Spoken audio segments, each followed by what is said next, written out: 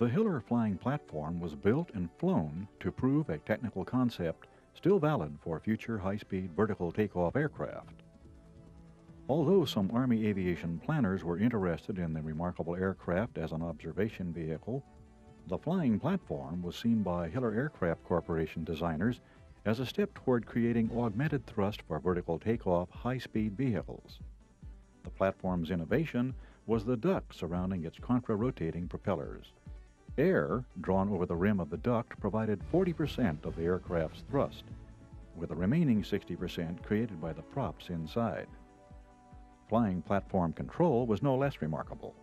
The pilot simply leaned in the direction he wanted to fly.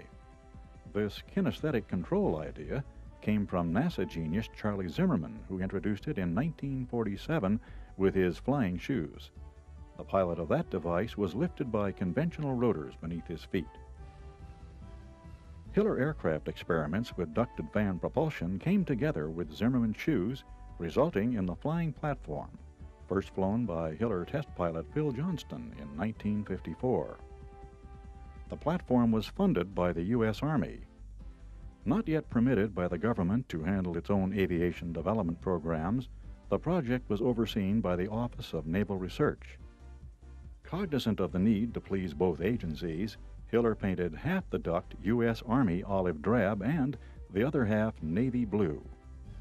6 different flying platforms were built, powered by 2- and 3-engine configurations. A 7th aircraft, a prototype coleopter ring-wing design, capable of both hovering and high-speed flight, was flown in the mid-1950s. Additional development for the Army and Office of Naval Research included a large 4-duct flying crane, a flying jeep personnel carrier, and wind tunnel tests of a high-speed ring-wing design.